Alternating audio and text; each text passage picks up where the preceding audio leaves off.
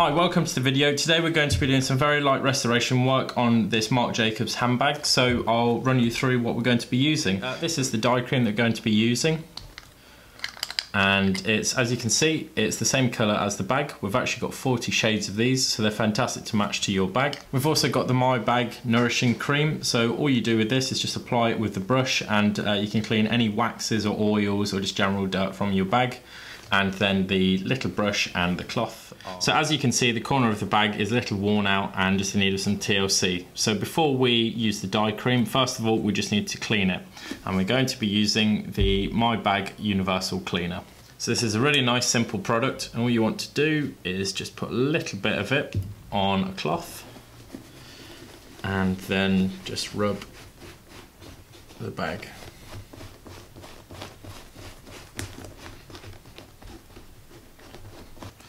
And now once you're sure this area of the bag is clean, you just want to leave it for 10 to 15 minutes just for it to dry before you start using the dye creams.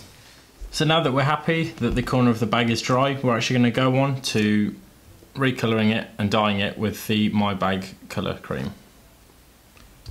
So you just want to use a very, very small amount of this. We'll just get it on the brush.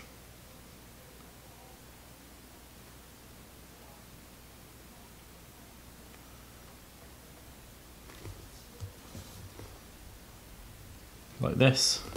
And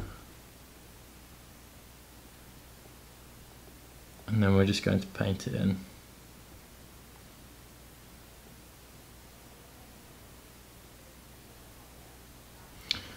then we just want to dab it in.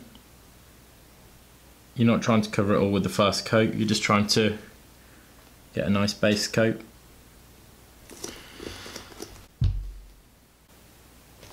Okay, so that's the first coat done. We're going to let this dry for 10 to 15 minutes before we put on the second coat.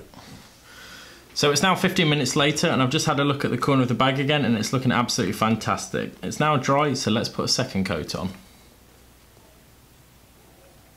So you want to load the brush up with paint, but you want to make it as thin as possible. So if you look at the side view, you can see that I've just been doing this against the pot and it just makes it nice and sharp so that when you're actually getting into the delicate corners, it's much easier.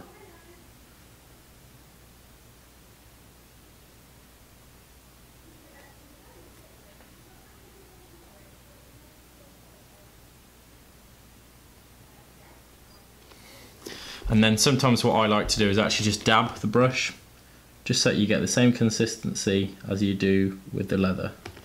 You've definitely got to wait until the dye is completely dry before applying the second coat, because you'll take the first coat off.